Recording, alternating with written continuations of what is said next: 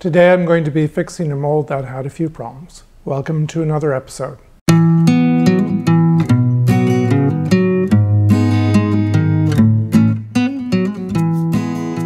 In a previous episode, link below, I made the mold halves for a speaker enclosure. One of the problems that I had is that I made some mistakes making the mold. The pins were not exactly round, and I cut the corner where I shouldn't have on one side, which resulted in some flash that had to be trimmed off by hand. So I wanted to remake the mold half, and the first thing I want to do is show you what the issue is, and then I'm going to make the mold half and see if that fixes the issues. When I took a closer look at the part, I noticed that the circular holes were not circular. When I looked at the mold, I could see that, in fact, the parts in the mold were not round either. So that means I must have made a mistake when I was making the mold, and the easiest solution is to just make a new mold half.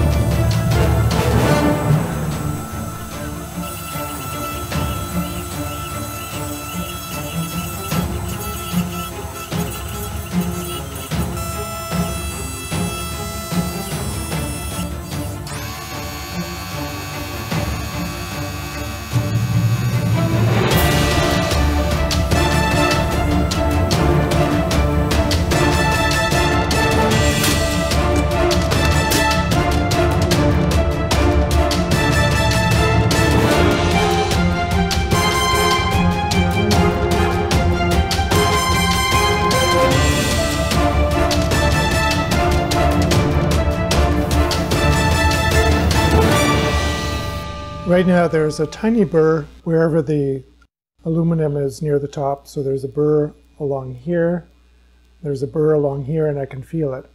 What I want to do is just knock that burr off, because the burr is going to trap the plastic a little bit and make it harder to remove the plastic from the core. I have a piece of sandpaper here. It's, as you can see, 400 grit. So I'm just going to put this down flat on top and just ever so gently sand it a little bit, and I can feel when the burrs are gone.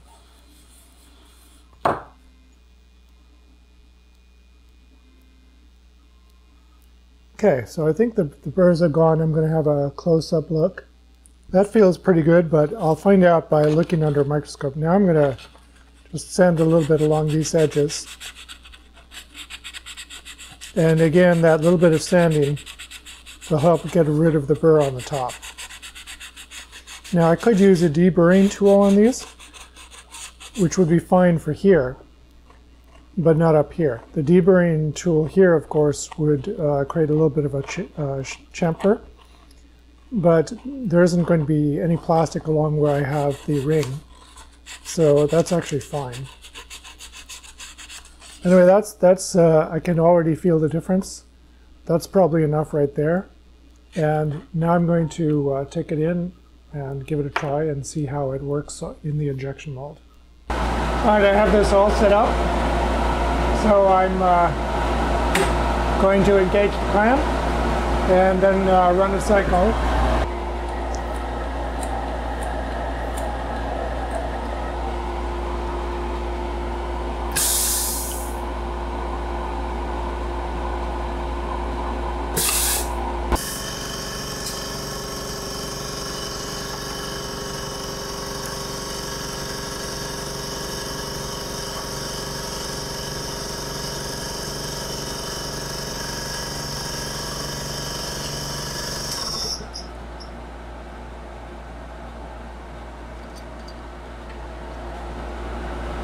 So the first cycle often leaves a little bit of metal embedded in the part. So there's some shavings that I didn't get out. But the thing that I really like about this is that the circles are perfectly round and the correct size this time. So, and there's no flash around it. So it's a perfect part. So I'll make a few more, get rid of the metal, and then it should be good.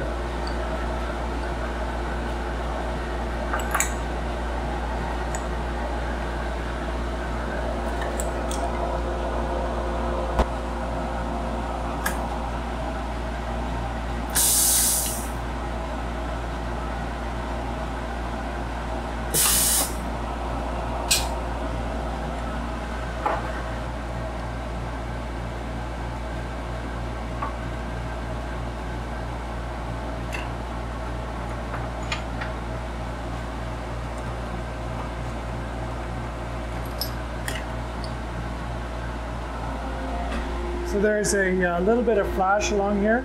What that means is I want to reduce the injection pressure a little bit or increase the clamping force. So I'm going to decrease the injection pressure a little bit. This is the clamping force back here. It's already at 110, 120 psi. This is the injection pressure, which is about 70. So I'm going to drop it down a little bit, and it doesn't really leak very quickly, so this won't really show up until I do the next cycle. But I'll keep it on there so that you can see what happens when I do the next cycle.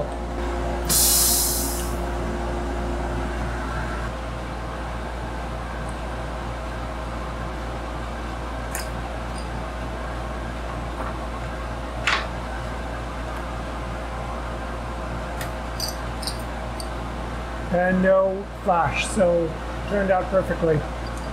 So I'm going to keep doing, oh yeah, and then I have a counter here that I use to keep track of how many I've made. This side-by-side view shows just how much of a difference there is between the old Multaf and the new Multaf. With the new Multaf, you can see that the holes are perfectly round. So I'm very happy with this, and now I can go into production. Remaking the Multaf was a lot of fun because I'm using my upgraded tag with the TTS collets and the power drawbar. That made changing tools a whole lot nicer. Also, the tool offsets were already in there, so that made that a lot nicer as well. Just a pleasure to work with. Now, in the previous episode, some people, or maybe it was on Facebook, I don't remember which, some people were saying that the problems I had with the pins not being round were probably a result of backlash or lost motion on my machine. I didn't think that was the case. I was pretty sure I had made mistakes, but I wasn't 100% sure. I think it's pretty clear that there were no problems at all with the machine.